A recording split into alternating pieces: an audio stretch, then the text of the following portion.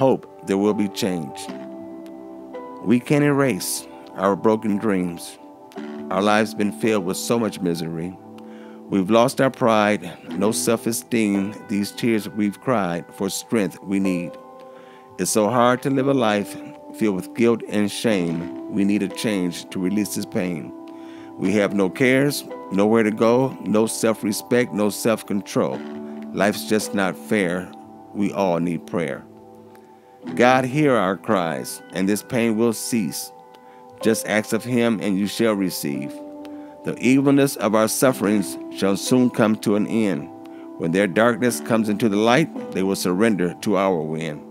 Then we will hold our head up high, be responsible for our lives. This time we will make it, one day at a time. We will finally make our stand when our enemies become our friend. All racism will be banned. We were made to be equal as God has planned.